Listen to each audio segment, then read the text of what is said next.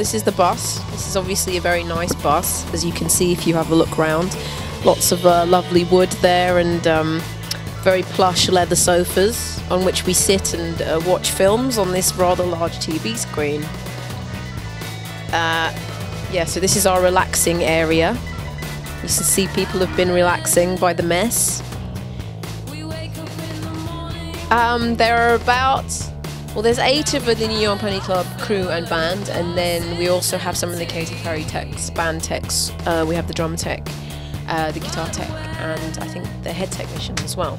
So that's rather exciting. We get lots of backstage gossip. My mind is not forgotten. Towels and pants, because some people have been swimming today. Very glamorous. Still pretty plush. I think these are feather duvets and pillows, very warm at night.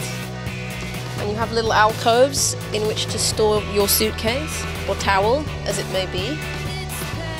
This is my bed.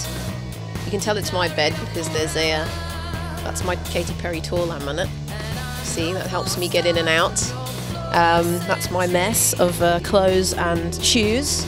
It's a great place for clothes and shoes to live on a bus. If we head backwards,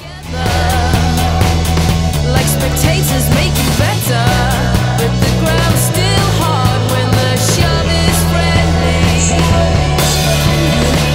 If you look here, is the toilet.